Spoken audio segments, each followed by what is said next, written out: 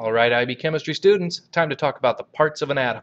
We're going to address topic 2, the first few parts of it anyway, with this set of slides. My big advice to you, if there's something you think is worth writing down, pause the video, write it down. If I'm going too quick to follow along and write, remember it's a video, you can pause it and do it in bits and pieces. Let's roll. One of the most convincing arguments that I have for the existence of atoms has to do with how we break things apart. If I take a window and I throw a rock at it, the window is going to break into a whole bunch of pieces. Not really predictable into how many and how large those pieces are, or what ratios I'll get from big to small pieces. That's proof that the window is not made of several little building blocks put together on a macro scale. However, if I start breaking things down on a small scale, I get some very predictable results. For example, the electrolysis of water always separates into 2 volumes of hydrogen for every 1 volume of oxygen. I get that same ratio every single time, that H2O ratio. That's not surprising for us because we know the term H2O. When people first started looking at the idea of atoms, the idea that matter is made of little building blocks, and they realized that they could break things apart and get the exact same pieces every time, that was a pretty good indication that there is a tiny defining piece of matter called an atom. We've since learned a lot about atoms, but we do need to know where we came from. One of the first modern atomic theories of atoms, and by atomic theory I mean a theory that was based on evidence, was done by Dalton. First part of Dalton's atomic theory is that elements are made of tiny atoms, and that all atoms of an element are identical. For a gold atom matches every other gold atom.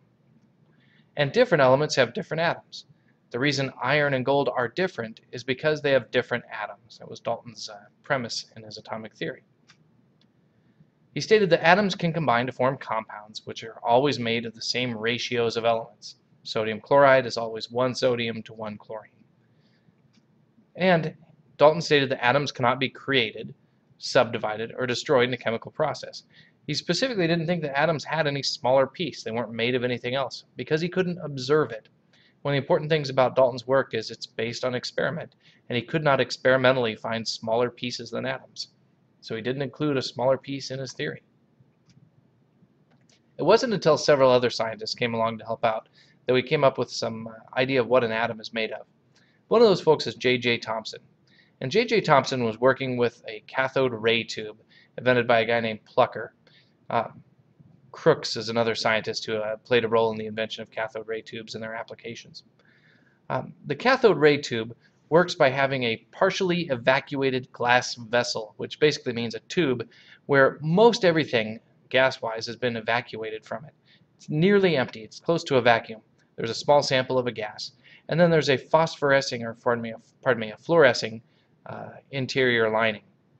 And when this is connected to high voltage current with a lot of pressure across it, we get a glowing line, as you see in figure B, that starts to appear in the center. When J.J. Thomson saw this, he was pretty amazed, because he knew that the only thing inside were a few atoms of a gas. His idea was that these little bits of glowing particle, whatever they happen to be, were coming from those atoms. And when they responded to a magnetic field and would curve, that was proof that they had an electric charge. Now, J.J. Thomson called these things negative corpuscles, but several others coined the term electron. I'm pretty happy about that. Corpuscle, it sounds gross. So what did he learn? The cathode rays are negatively charged. They responded to a magnetic field. And because there's nothing in the tube except a few gas atoms, that whatever it was had to come from the atoms. And he found that all gases could produce these rays. It wasn't specific to his first sample. So he concluded that all atoms have a tiny negative particle that can be removed. And, the corpuscles thing, anyway, electrons stuck, and I'm glad for it. Now, Thomson did have a dilemma. He couldn't create any positive cathode rays or anode rays. He couldn't find any rays that were positively charged. Now we know now, because we've had lots of years of experimentation, that electrons are small and have very little mass, and because they're on the outside of an atom are very easily removed. So it's easy for us to get a beam of electrons. Protons that are more massive, that are held in place in the nucleus by the strong force, are not something that fly freely through a tube of any sort. Now Thomson had a guy named Ernest Rutherford in his life, a great person if you want to do a little research. He was a student of Thomson's, And Thomson extended one of his challenges to Rutherford. Thomson was getting all sorts of great acclaim for his discovery of the electron and his value of these cathode rays. But he went to Rutherford and said, Rutherford, we need a more complete model of an atom. Thomson had a plum pudding model, the idea that electrons are embedded in just a general positive region. And he wanted someone who could test this. Well, Ernest Rutherford was the dude. Rutherford worked with alpha particles. Alpha particles, as far as radioactive particles go, are big and they're bulky. They're slow, relatively, but they pack a lot of wallop to them as far as mass.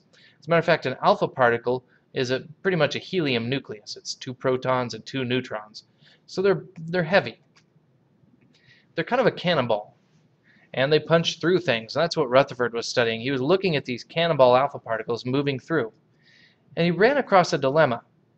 A lot of his alpha particles, as they were passing through super thin materials, were being scattered or deflected off of their otherwise nice straight path.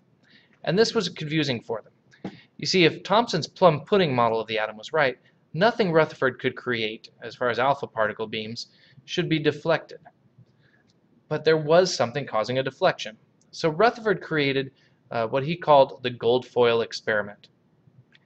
The idea behind the gold foil experiment was that he would take a very, very thin piece of gold foil, gold being exceptionally malleable, you get a very, very thin piece.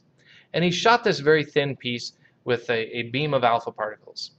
Surrounding the device was a bunch of photographic paper. It would respond if those alpha particles hit and would indicate where the alpha particles were landing.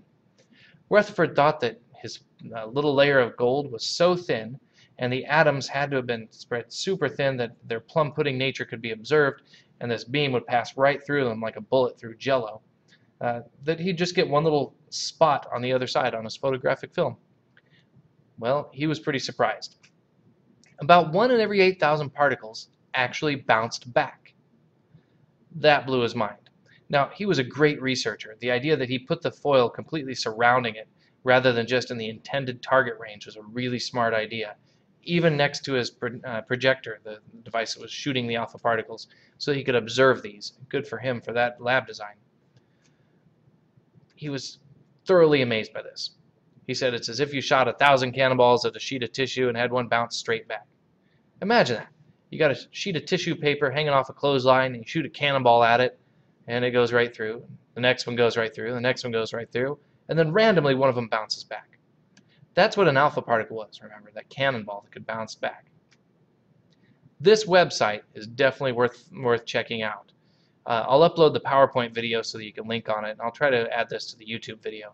The FET website from the University of Colorado at Boulder has a fantastic model of Rutherford scattering. Definitely worth checking out. Now there's one other piece of the atom we know about now called the neutron, and James Chadwick, a colleague of Rutherford's, gets credit for this.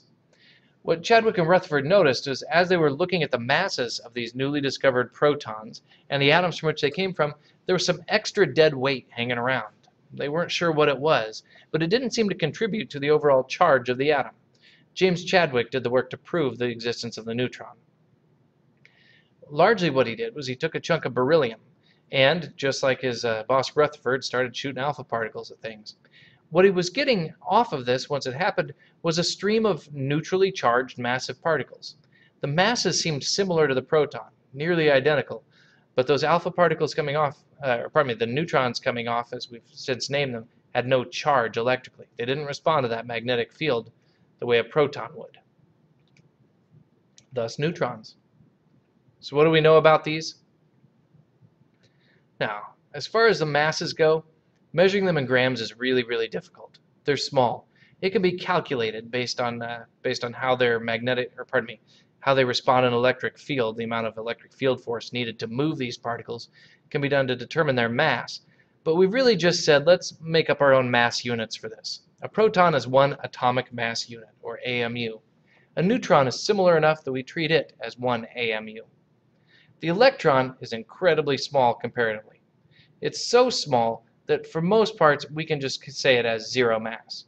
It's not a truly 0 mass particle, but for our calculation purposes of atomic mass, we can skip it. Additionally, electrons come and go. It's really tough to lock them down and get a good measurement.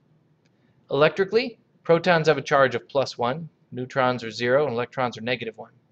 Protons and neutrons are located in the nucleus of the atom, small, dense, positively charged region of the atom, proved to exist by Rutherford's Goldfoil experiment. The electrons are found in orbitals around the nucleus, and we'll talk a little bit more about what the word orbitals mean. You've seen the Bohr model before. It's built off of that model, but a little more detailed. Our current quantum mechanical model, or electron cloud model, is a lot more fun because it allows us to really explain a lot of the behaviors of atoms. That's a good review. If you need help, keep me posted. Have fun.